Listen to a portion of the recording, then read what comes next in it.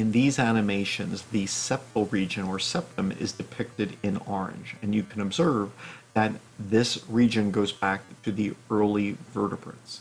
It is part of the subpallium, so in the cerebrum, it is not part of the roof of the cerebrum, but is underneath that. So it is under the pallium, it is part of the subpallium, and it was incorporated into a midline structure.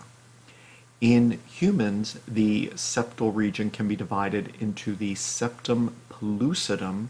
This is mostly white matter, which connects the corpus callosum to the fornix and forms the wall of the lateral ventricles.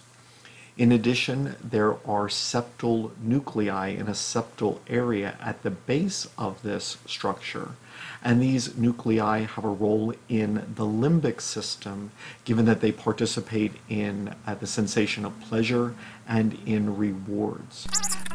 The septal region is connected to many important parts of the brain, such as the hypothalamus, the tegmentum of the midbrain, and the hippocampus.